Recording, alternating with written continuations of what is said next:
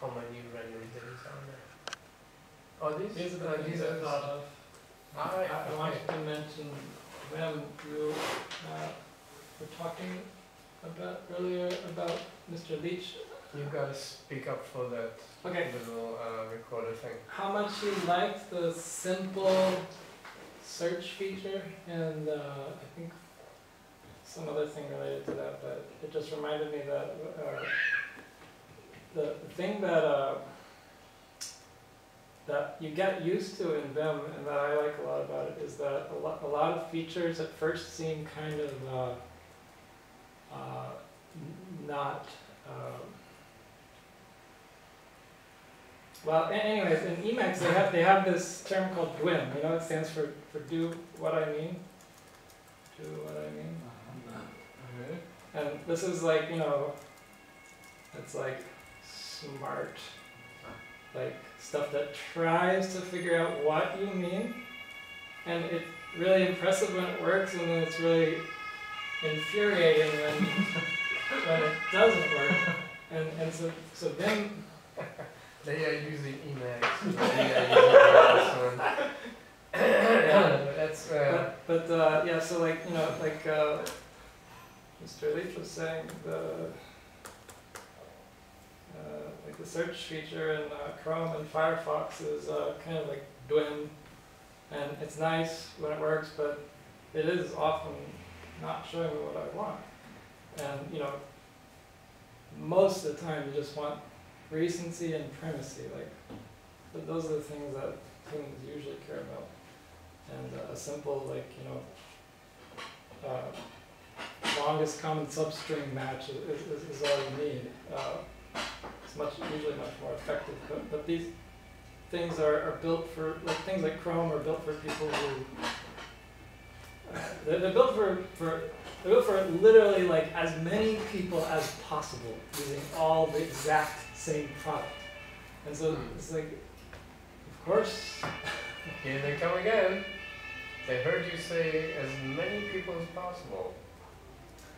Yeah, and so one of the things that I think that I always mention that I really like about Vim is the completion. And people like who use IDEs think you're crazy because you know, the great thing about IDEs is that it has like context-sensitive completion that does like project-wide semantic inspection, which is very valuable, and it's now starting to reach text editors like Vim through LSP. So that's great, but I think the 80% case, or at least the 60% case, definitely. Sorry, just in case again this comes by. Yeah. It's unfortunate. I have no idea what's going on. Isn't this Friday when all the pupils are out on the streets? But it's not so late, so. Well, they haven't called all of them yet, right? Yes. So, still. Yeah, sorry for breaking this again. I think it's. Yeah, next time we'll stop you. Yeah. I will be the judge. Right. Please be going. The 80% case is, or at least like more than 50% case, I think is you know what you want and it's very close to, you know, something else that you wrote. And so like Control N in Vim is looking literally at the things below, and Control P is looking literally at the things above. Does Control N wrap? Yeah, it does. But the first things that will come up will be it will prefer things that are nearer than things that are above. Okay? And if you want to prefer things that are above, you use Control P. And then there's all the variations like Control X, L, and all that other stuff. I mean, so it's like you have this like sort of like mishmash of tools. Like you know, you have like. It feels like kind of a mishmash. Like these are all the different completion modes, and so like yeah, you have to choose from those, and it's sort of like a conscious decision. It's a small amount of cognitive load, but at first it's a cognitive load. But then afterwards, it becomes like really precise. It's a really precise way of saying I know what I want and I know how to get what I want, Whereas the Emacs way would be just, there'd be just one of these, and it would like use machine learning or something to like predict, you know, whatever. How many of those combinations do you use on a daily basis? You know, you sort of, you start, I would say about 5.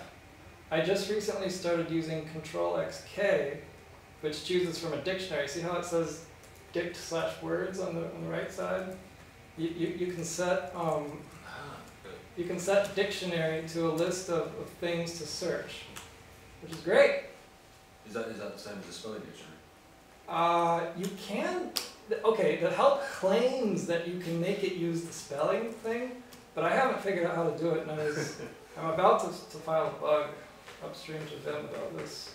If I can guarantee that I'm probably not going to make it. It should be possible because the spelling has a very nice data structure that is perfectly suitable for searching words and similar words. Yeah. So can you make sense of this? It says when the option is empty or an entry spell is present, spell checking is enabled, the currently active spelling is used. I don't know. So I tried various like things, but It's hidden in the distance. and I tried to like enable spelling and it didn't seem to work. But anyways, yeah, that would be really nice. So which one was that? That was Control-XD? Control-XK, and the mnemonic is like, what is the mnemonic? Keyword? Yep. Maybe. I don't know, but also Control-XL I've started to use when I know that something is at the beginning of the line. And a lot of these things are just like, you're trying to avoid overwriting your unnamed register a lot of times. At least that's my bad habit. It's like, I don't want to overwrite my unnamed register because I didn't put it in a named register. Or I already have too many named registers on my stack and I don't want to. I mean, it's like, you know, a lot of text editing is just like shuffling around registers and getting different ways to like get things. But anyways, this kind of segues into this plugin called vim-dadbod, which T. Pope made. That guy again. Yeah, that guy.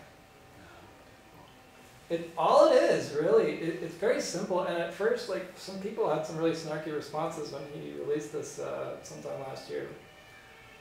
Because it's so simple, but it actually is really valuable, I think. I mean, I tried and failed to use DBX. Is everyone familiar with DBX? DBX is the classic. It's like the only plugin in Vim that uses the Perl interface. The only one who successfully.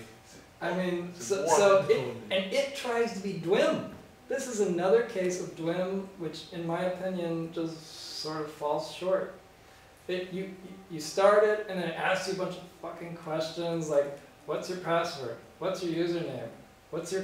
All the fields in a connection string, and then it saves that somewhere. And of course, great, that's great. Like the first time you don't want to read the documentation, okay, if save it somewhere. It's not gonna work next time that you start it. It's gonna ask you all the questions. It's really annoying. I don't know. And plus, if it doesn't work, you have no idea what went wrong. To interrupt one question, just if you go back. Yeah. This, on the top left, does it say SAP blah? Yeah, SAP Sybase. It's off my list. SAP? HANA. Oh, SAP HANA, yeah. Well, it's probably in their cloud somewhere, so. Yeah, so I guess it supports more things than dadbod, maybe not, but so dadbod has like, it's pretty simple to implement your own adapter too, so you just go in the auto load and you look at, Tim Pope is very fond of this, what's called, I think he calls it the strategy pattern. All these are just, you know, implementing the nuts and bolts of each type of connecting to a database. And it's pretty simple, pretty small. You could just copy paste this and make your own adapter for a new one, and then hopefully submit it upstream. So and then once you do that, you have your connection string, and you save it in, like, say, a file. I have mine saved. Since this is being recorded, I don't like want to post the password or whatever anyway. And then once it's in there, like, it's in this. So I'll just show you an example. Yeah. So that's it. It's this db command, and then you'll notice. Oops.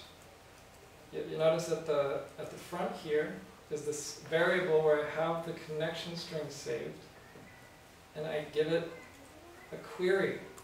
What good is that?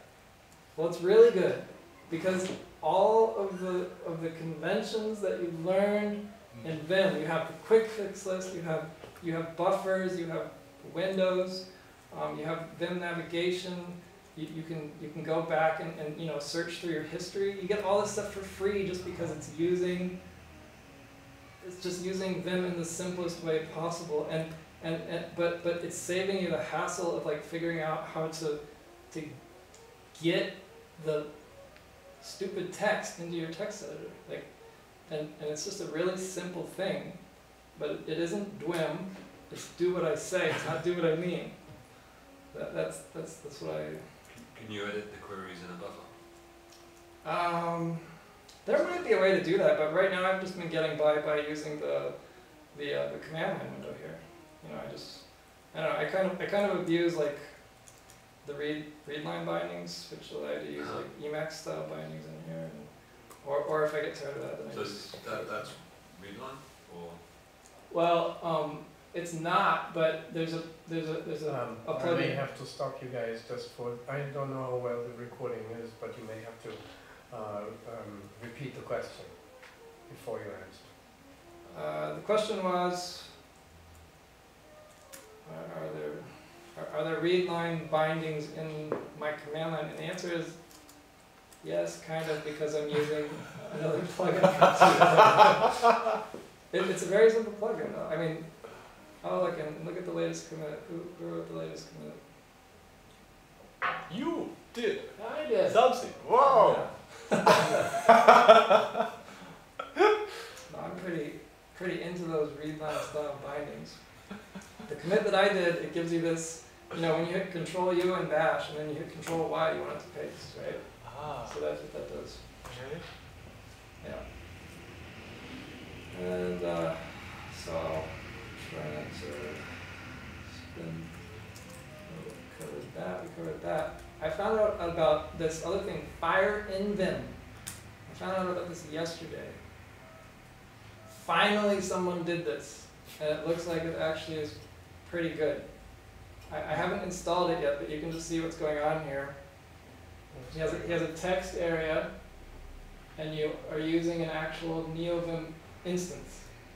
And you don't have to like right click or do a command to like open it in your browser and then see if I can go back. It just happens in the text area.